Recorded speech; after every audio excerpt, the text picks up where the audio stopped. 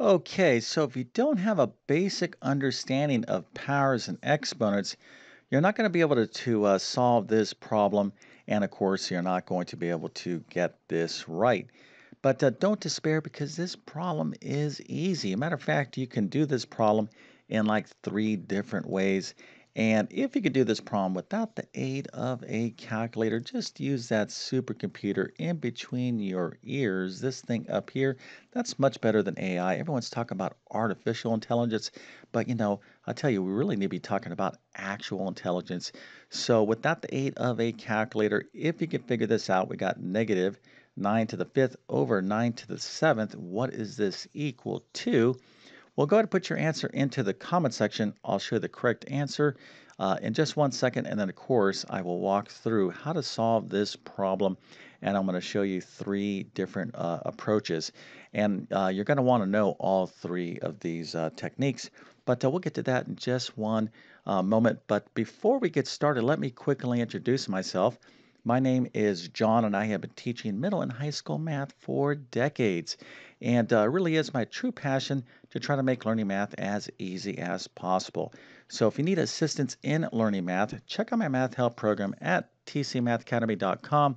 You can find a link to that in the description below. And if this video helps you out, don't forget to like and subscribe, as that definitely helps me out. All right, so again, without using a calculator, we have negative 9 to the fifth power over 9 to the seventh. What is the answer? Let's go to take a look at it right now. The correct answer is negative 1 over 81, this fraction right here. All right, so how did you do? Well, if you got this right, that is great. That's going to give you a nice little happy face, an A plus, a 100%, and multiple stars. So you can brag to your friends and family that you are a professional certified expert in taking powers of numbers. You understand powers and exponents and the like.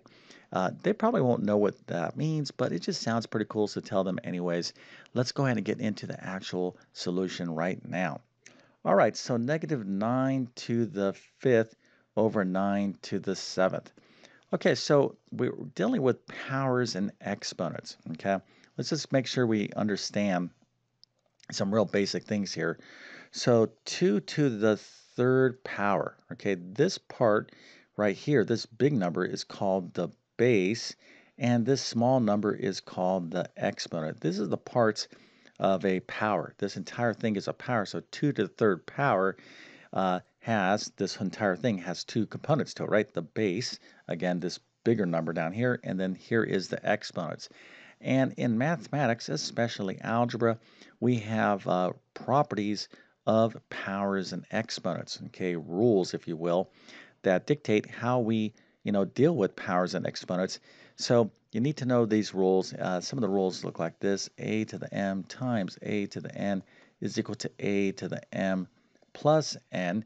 But I'm not going to get into these rules right now too much. I will show you a couple of these rules in action because I don't want to overcomplicate how easy it is to do this problem here. Okay, so let's get back to just some basics of powers, right?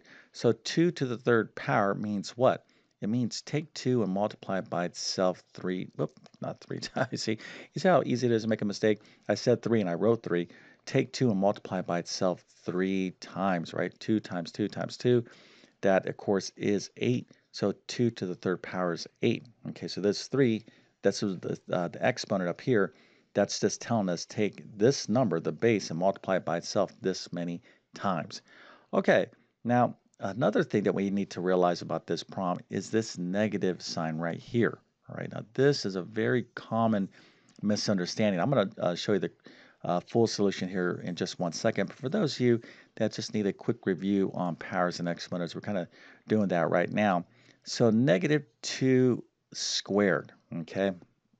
This is not the same as parentheses negative 2 squared like so, okay?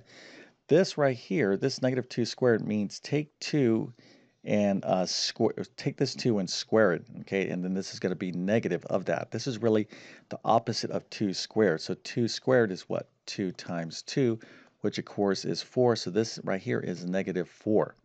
Now, this is completely different than negative 2 squared written with parentheses. this is saying, hey, take -2 and multiply it by itself 2 times.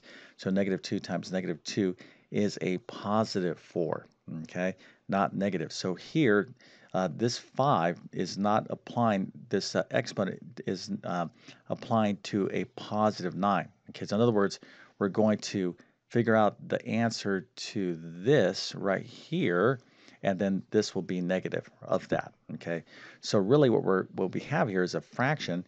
It's a negative over a positive, so the entire value or sign of this fraction is going to be negative. All right, just want to kind of establish this right off the bat, because if you don't see these things, if you don't kind of observe the problem before you get started, you're going to make an error. All right, let's go ahead and take the next step and actually solve this problem, being that we have some basic understandings of powers and exponents. So here is our problem. We have -9 to the 5th is a negative 9 times itself 5 times. So here is 9 times itself 5 times. 1, 2, 3, 4, 5. And 9 to the 7th is down here in the denominator. It's 9 times itself 7 times, right? 1, 2, 3, 4, 5, 6, 7. And so here, what we can do is cross cancel like factors. Let me give you an easier example.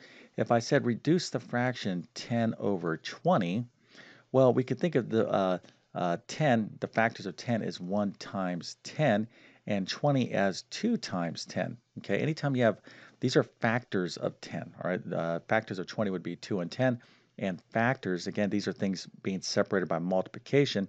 So when you have the same factor in the numerator and the denominator, you can cross cancel them, and then whatever's left is what is the simplified, value of the problem, right? So like, for example, if we're going to reduce the fraction 10 over 20, I want to think about the factors. Okay, are there like factors? Yes, I can factor 10 as 1 times 10 and 20 as 2 times 10. I could cross cancel those 10, and I'm left with the fraction 1/2.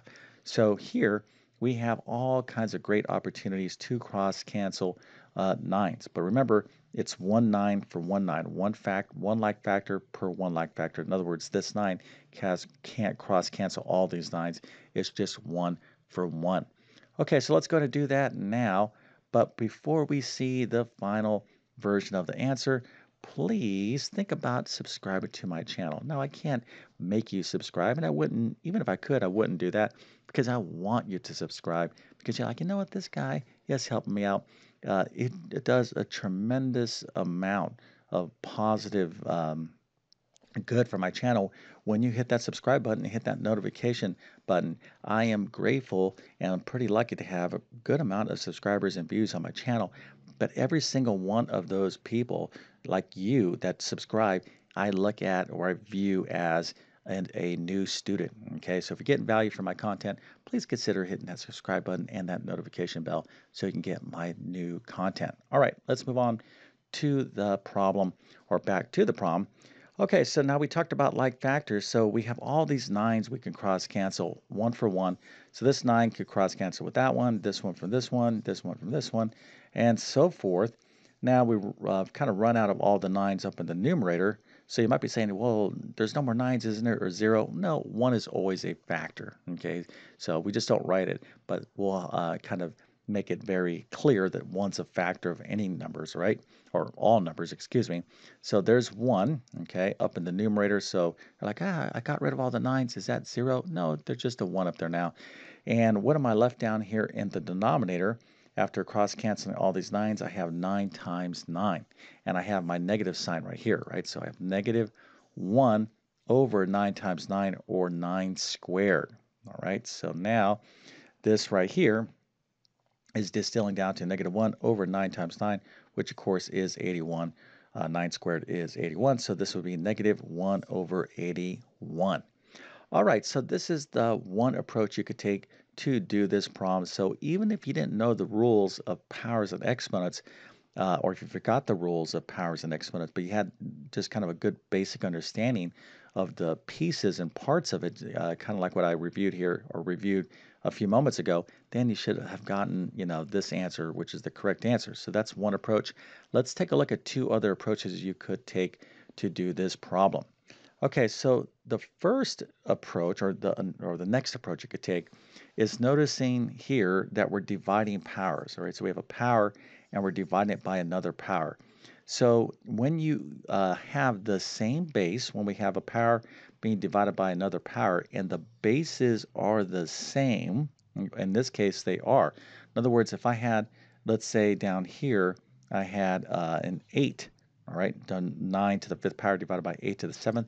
I cannot do what I'm going to show you here because the bases are different. But because the bases are the same, you're saying to yourself, oh, that YouTube math man told me I could do this.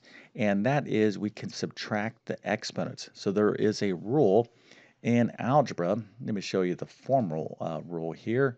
And let me erase this here so we got a little bit of room to see it.